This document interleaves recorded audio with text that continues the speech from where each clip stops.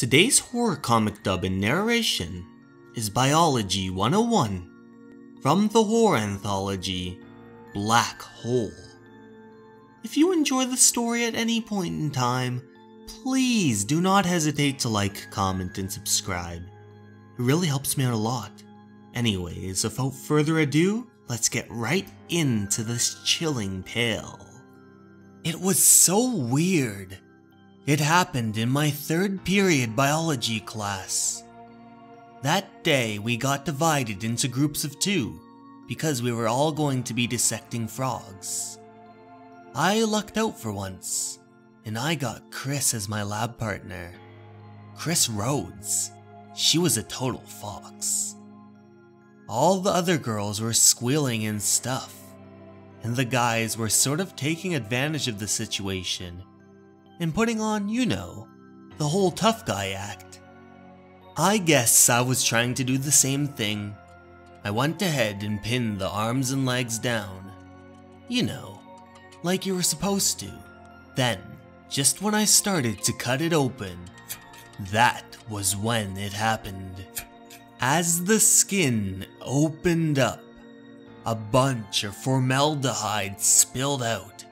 You could see the guts through the slit that I had made, and they looked all hard and white. I froze.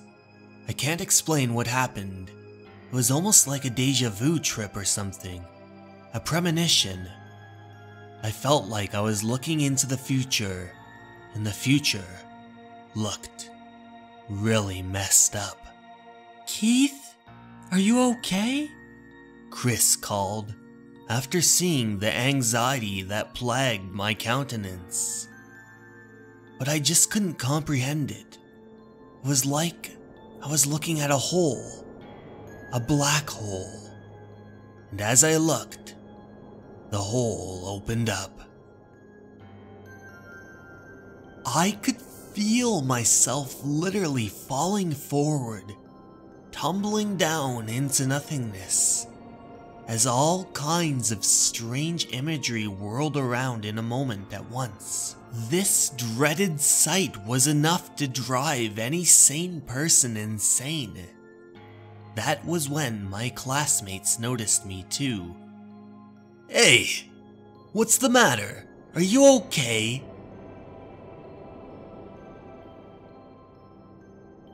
For a while, I was just floating. I was in this totally black place. It was kind of spacey, but it felt nice. Nice and safe. Then, it was like things started pushing into the blackness. Voices.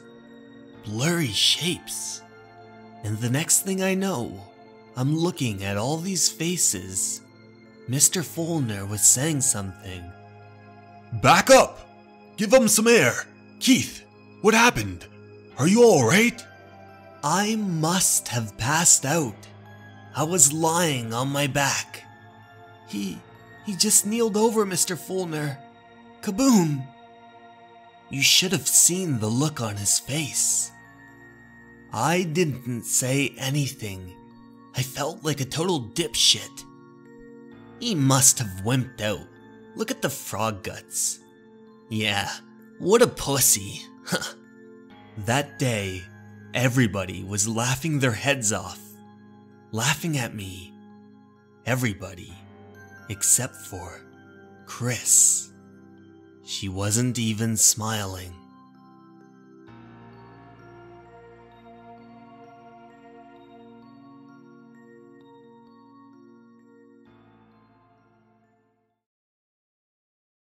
Hi everyone, thank you so much for listening. I hope you enjoyed this little tale because it took a little bit of time to make. If you enjoy this sort of content, why don't you consider subscribing to the channel? I narrate all kinds of other horror manga, manhwa, comics, and so much more. Or, if you'd really like to support me, why don't you consider joining the rest of my wonderful patrons on Patreon, where you'll get exclusive access to my Junji Ito horror manga dubs and narrations, the ones that I had previously narrated on my old channel, before it was unfairly terminated. Now, I'd like to take this time to give a very special thanks to James Abel, Banger Prophecy, Motosurf, and Dennis Cork. I appreciate you all so much for your kind donation and for supporting the channel, but I'd like to take this time to thank each and every one of you that always take the time to comment on the video, like the video, and most importantly, watch the video.